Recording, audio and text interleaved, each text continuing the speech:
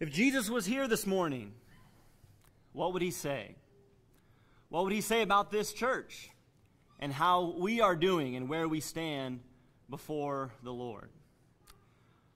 Well, of course, Jesus is here this morning, and we are fortunate, we are blessed to have in our New Testaments 7 letters in which Jesus, through the Holy Spirit, evaluates 7 churches in the province of Rome and Asia, which I think represent the churches of God of all times and all places.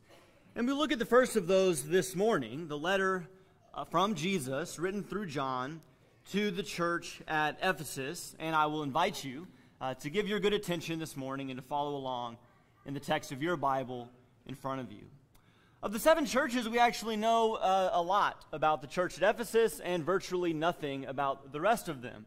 But the church at Ephesus, John writing perhaps in the 90s, the year of our Lord, has a long and storied history. You may remember that Paul spent quite a bit of time in Ephesus, maybe as many as 3 years.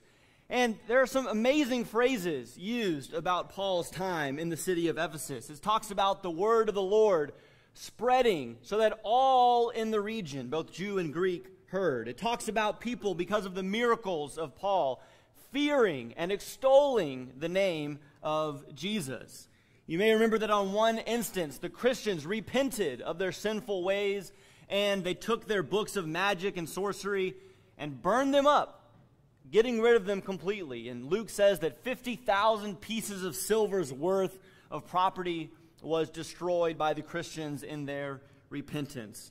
And it talks about, in maybe a summary statement, that in Ephesus and in the region of Asia, the word of the Lord prevailed and increased mightily.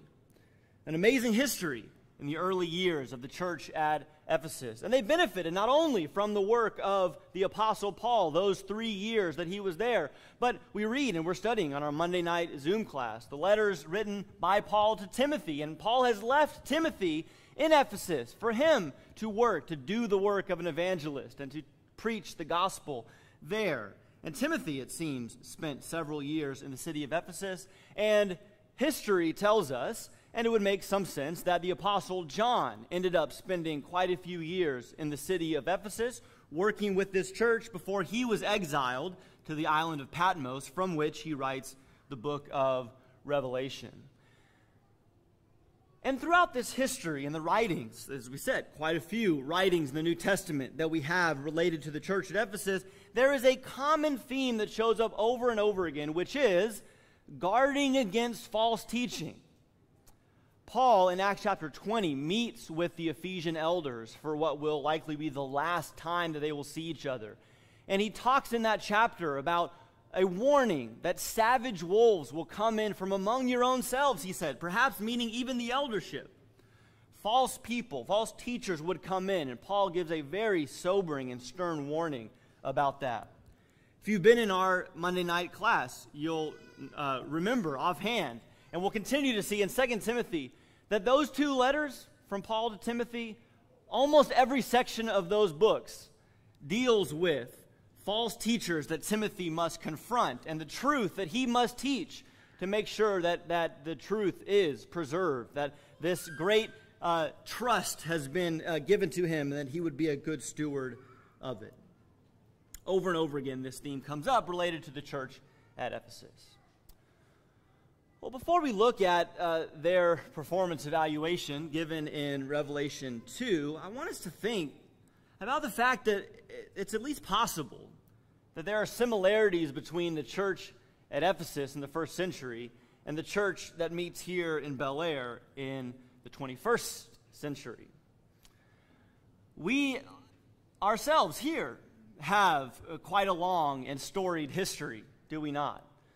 And there's been a lot of people, a lot of wonderful people that have been a part of this church for the last 60 some odd years that it has been in existence. And it's one of those cool things about being at Bellaire. When you visit virtually anywhere in the Houston area, maybe even in Southeast Texas, you are bound to come upon at least one person, if not multiple people, that at one point in time were here.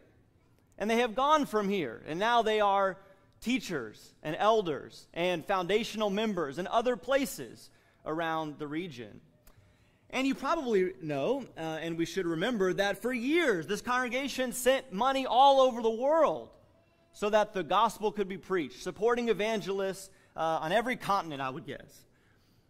The word has gone from here all over, and we must thank God for how he has used this congregation in that regard. And we have benefited too in that storied history. You should do this, whether you've been here for a long time or not. You can go to our website. There's 256 pages of sermons on the website. You can go back all the way, largely thanks to people like Johnny Martinez and Robert that have been involved, Robert McDonald, in recording and posting those sermons. All the way back to the 70s. People like Bill McQuistion and W.R. Jones and John Clark, David Lanius, Jack Smith, Steve Garrett. Through the years that have labored here, people that are known far and wide for their faithfulness as ministers of the gospel. And this church has benefited from that. Not to mention the people that have come just to speak on occasion as well. And I would suggest that there has been an emphasis, and I think this is still true and probably has been true here for a long time. There is an emphasis on sound teaching. That we emphasize the fact that we want to preserve the truth, that we don't want it to be compromised. We don't want error to come in. We don't want false teaching to be brought in. I bet if you pay attention to the prayers that are prayed in the assembly, the sermons that are preached, the classes that are taught, again, in the present as well as in the past, you would see that this has been and is a great emphasis of this church. Well, whether we are more or less similar to the church at Ephesus, let's at least read the letter from the mouth of our Lord in Revelation 2, verse 1 to 7, and see ourselves in the mirror of God's word. To the angel of the church in Ephesus write, the one who holds the 7 stars in his right hand, the one who walks among the 7 golden lampstands, says this, I know your deeds and your toil, your perseverance, and that you cannot tolerate evil men, and you put to the test those who call themselves apostles, and they are not. You have found them to be false. And you have perseverance, and have endured for my name's sake, and have not grown weary. But I have this against you, that you have left your first love. Therefore remember from where you have fallen, and repent, and do the deeds you did at first, or else I am coming to you and will remove your lampstand out of its place, unless you repent.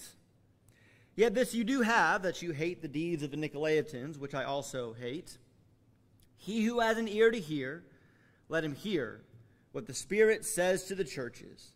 To him who overcomes, I will grant to eat of the tree of life, which is in the paradise of God. Just to overview quickly, we mentioned last month in previewing these 7 letters that they all follow a very similar pattern. Jesus begins by introducing himself, all of these images drawn from chapter 1 and the vision that John saw of the exalted Messiah. But in this letter in particular, he calls upon himself, Jesus, the one who holds the 7 stars in his right hand, who walks among the 7 golden lampstands. We're actually told in chapter 1, verse 20, that the stars represent the angels of the churches, and the 7 golden lampstands represent the churches themselves. The lampstand's probably easier for us to understand, that Jesus is walking among his people. He is there with them. What the angels of the churches are, that's a much harder question. Some have said this is just the messengers, human messengers, tasked to carry these letters to the churches. Some have said that these are actually spiritual beings that in some way are associated or represent each of these churches in the presence of God. Regardless, it is clear that Jesus says, I am with my people, with them to protect them, with them to know them inside and out, and with them to remove them from their place before God if necessary. And Jesus does know them, of course, but he starts by saying that he knows the good that they have done. Let me just say this. Jesus does not forget, does not lose sight of the hard work that is done in his name. There are some people here, some of us that have labored to be faithful to the Lord for decades. That is not lost on Jesus. He knows the work that we put in day after day, week after week, month after month, year after year. It is not lost on him. He knows. We should be comforted by that. And he knows the good work that the church at Ephesus has done, particularly in two areas: the toil, the tireless commitment to remaining faithful, as well as the weeding out of error, whether that's evil men or false apostles. But, as will be the focus of our lesson, Jesus says, I have this against you. This is his charge. You have left your first love. And they must repent, or Jesus will remove their place before God. But that is not the last word of the letter. Yes, they will be removed if they do not repent, regain that love and the works that they had at the first. But the one who hears, the one who overcomes, will be in the presence of God forever as his reward.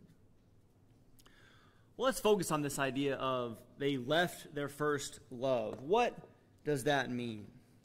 And I think it's very natural to think of something else that Jesus said during the time of his ministry. For instance, in Matthew chapter 22, when he was asked by somebody, what is the greatest commandment of the law? And Jesus said this famously: you shall love the Lord your God with all your heart, with all your soul, with all your mind.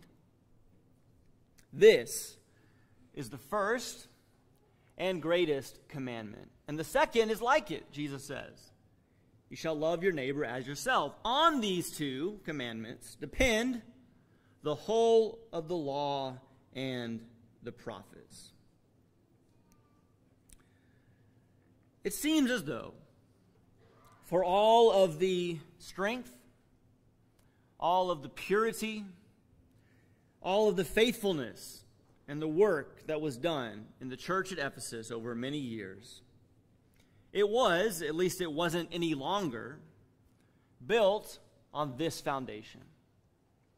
On a foundation of loving God, their God, with all of their heart, their soul, their mind, and their strength. And that is no small thing.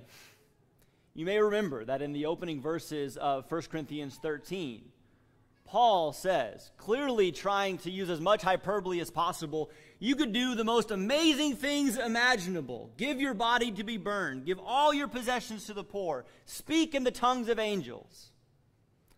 But Paul says, if I have not love, it is nothing.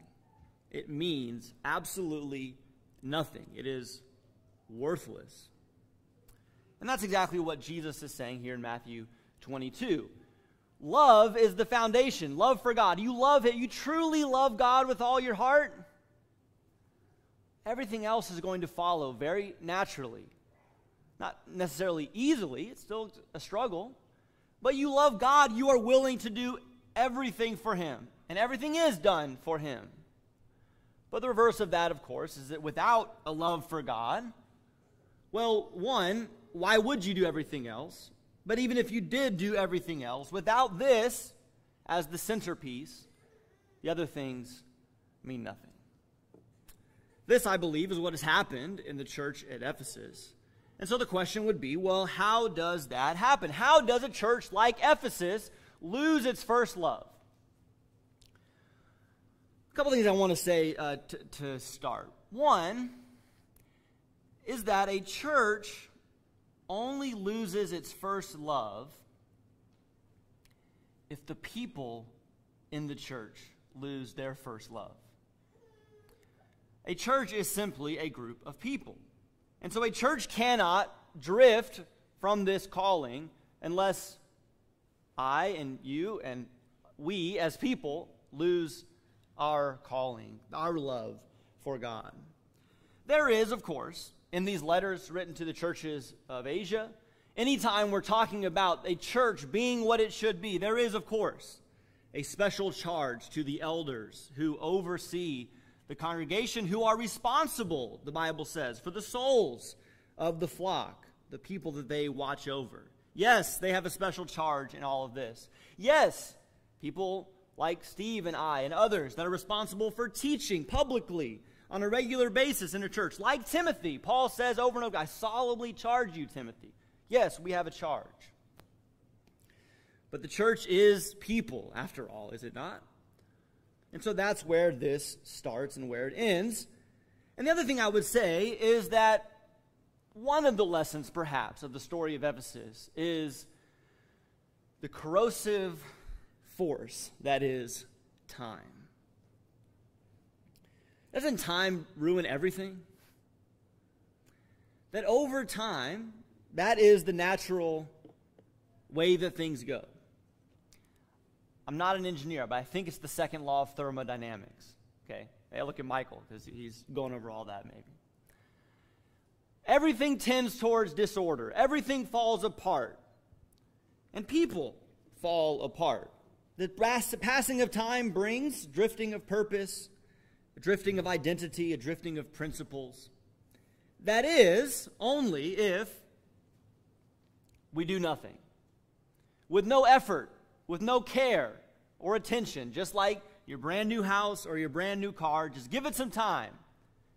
And no work, no care, nothing done, and that is just naturally what is going to happen. And I think people are the same way. We cannot afford to do nothing if we want to avoid the path of Ephesus in Revelation 2. What happened, though, to be specific? Well, I don't know if we can know for sure, but I'll suggest a few things. One thing I might ask is it possible that the church in Ephesus forgot God's love for them, and then they began to labor on for other reasons? 1 John 4:19, that letter perhaps written by the Apostle John while he was in Ephesus. But 1 John 4:19, simple and memorable. We love. Why? We love because he first loved us. And we may remember that in Ephesians, the letter written to the church at Ephesus, presumably, Paul spends the first 3 chapters of that letter emphasizing what God has done for us. In love, he predestined us for adoption as sons in chapter 1. The great love with which he loved us, chapter 2. By grace you have been saved. And then in chapter 3, as he ends that first section of the letter, he prays that you, being rooted and grounded in love, may be able to comprehend with all the saints what is the breadth and length and height and depth, and to know the love of Christ which surpasses knowledge, that you may be filled up to all the fullness of God. Brian referenced this verse around the Lord's table this morning and pointed out accurately that this is an impossible thing to do. It is impossible for us to grasp the love of God, and that's why Paul describes it the way that he does. But that is our lifetime pursuit, to appreciate, to think on, to meditate, to try to understand God's love for us. By the grace of God, I am what I am. And when we think on and when we appreciate, we dwell in the love that God has had for us, the sacrifice of his Son, the mercy and the grace that he has shown to us, the kindness and the patience that he continues to show towards weak and sinful and feeble people like me and like you, then we would be rooted and grounded, as Paul says, so that everything that we are, everything that we do, comes back to the love of God. Maybe that's what happened in Ephesus, that they stopped being rooted and grounded in love. They continued to work, but not because of their love for God, but maybe for other things. We could speculate about those things, what they might be, but maybe we should just ask for ourselves. Why do we do all the things that we are doing? All the work that we might be involved in or busy about in this congregation. Why are we doing it?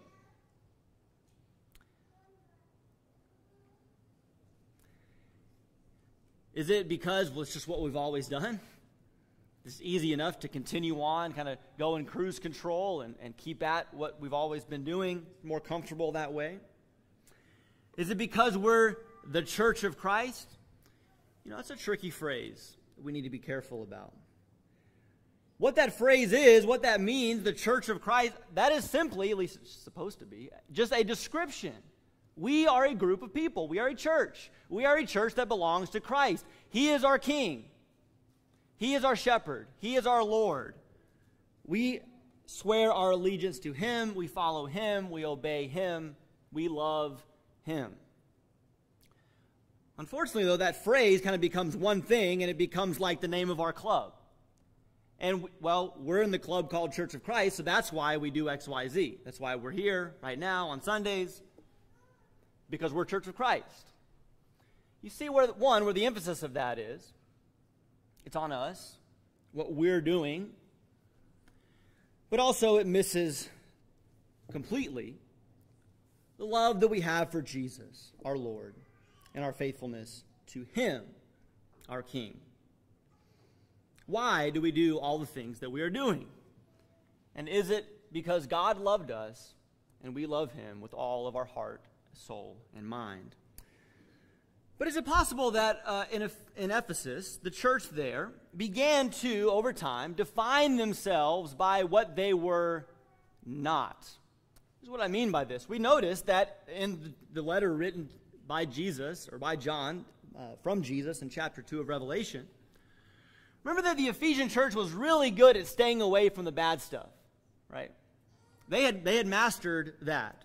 False apostles, they had tested them, known they were false, and removed them. They had not tolerated evil. They hated, towards the end of that letter, they hated what God hates. They stayed away from the teaching of the Nicolaitans, which we'll probably get to in another lesson, although we don't know much about them. But a church, we as Christians, our responsibility, our calling is not just to stay away from the bad stuff and to reject evil and to resist false teaching.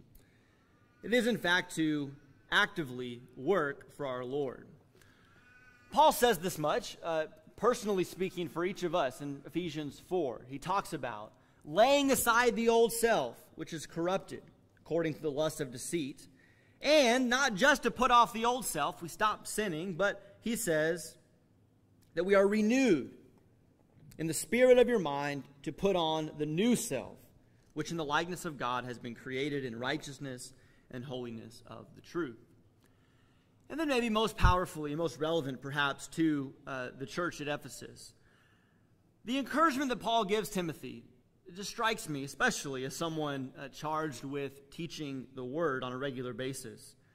1 Timothy 1, verse 3, Paul tells Timothy, I urged you upon my departure from Macedonia, remain on in Ephesus, so that you may instruct certain men not to teach strange doctrines, nor to pay attention to myths and endless genealogies, which give rise to mere speculation, rather than furthering the administration of God, which is by faith. So, Timothy, instruct people to stay away from all of those false teachings.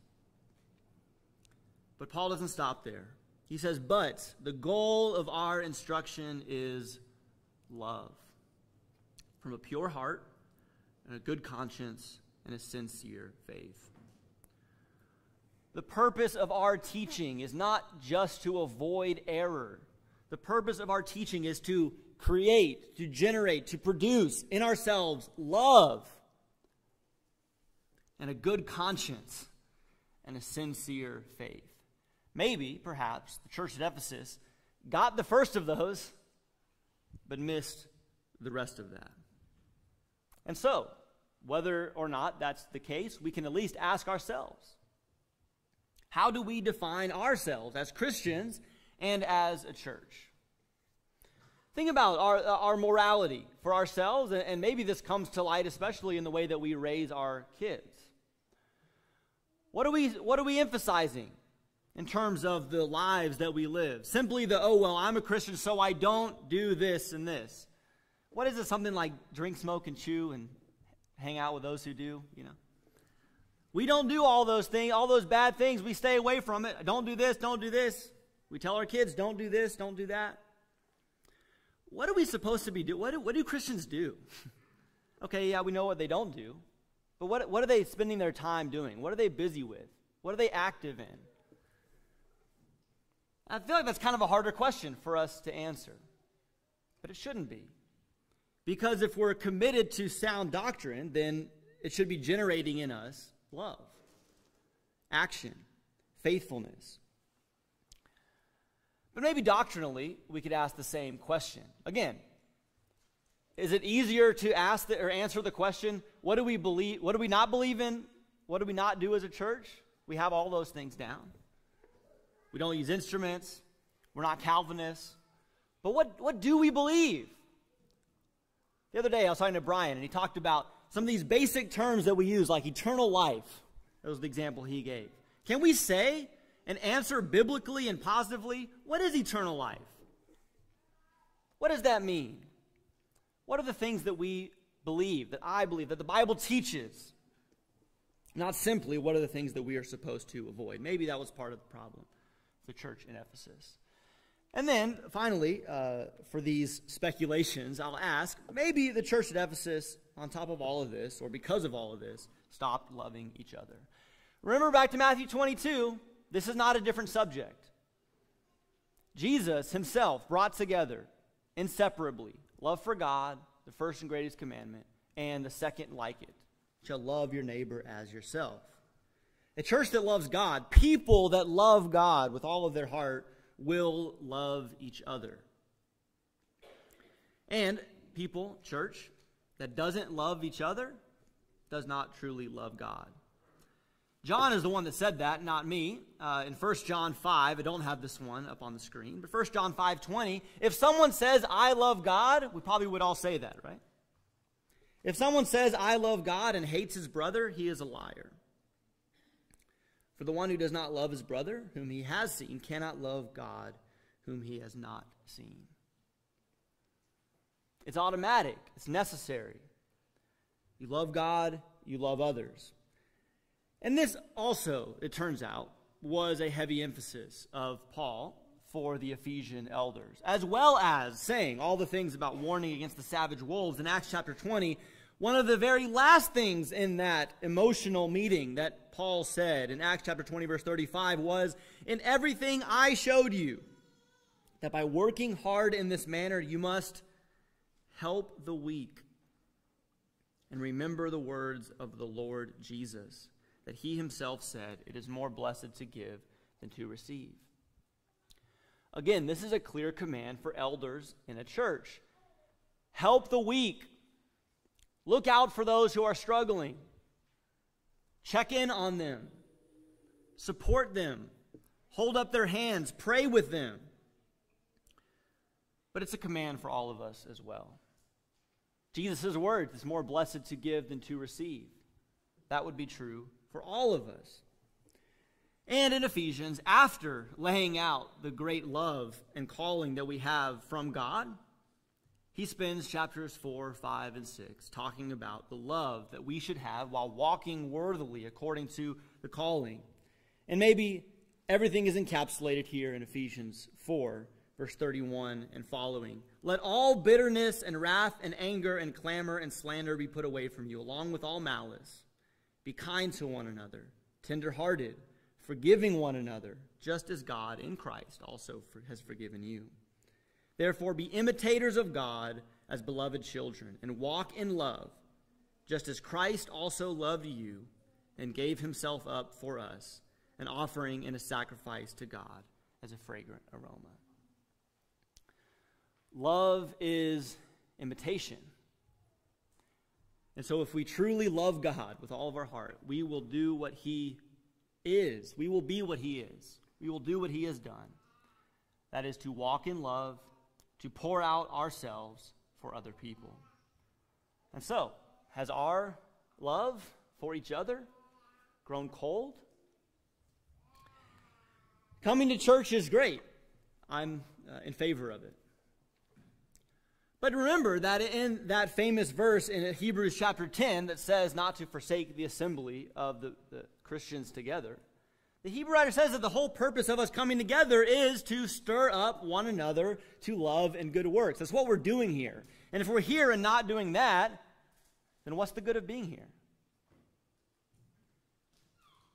So, do we love one another actively, sacrificially, selflessly? Do we know each other? Spend time with each other? Do we know? Remember that charge in Acts 20? Paul's intense focus, helping the weak. It's not the only place throughout Paul's letters. Looking out for the weak, those who need help, those who are struggling. Do we know who that is? Do we know who is struggling? And do we reach out to them? The church at Ephesus had lost their first love. Perhaps they lost sight of God's love for them. Perhaps they got focused more on what they were not than what they were. Perhaps they stopped loving each other. Maybe all of this, maybe some of this defines me as an individual, defines us, or characterizes us as a church. But what does Jesus command? Two things that he says in the letter that we'll end with. One is to remember. First thing I want us to do is not do anything. I want us just to think, just to reflect. Can you think back? If you've been a Christian for any time at all, then you'll know it's the case that there are ups and there are downs. Can you think back to a time where your love was fervent, more fervent perhaps than it is now? Faith was more sincere. We think back as a church perhaps to things that we had done in the past. That kind of reflection is important to understand where we've come from, to understand where we want to go. Was there a time when we had more zeal, more love? And if it's the case that we've lost some of that as individuals or as a congregation, then why? Why has that happened?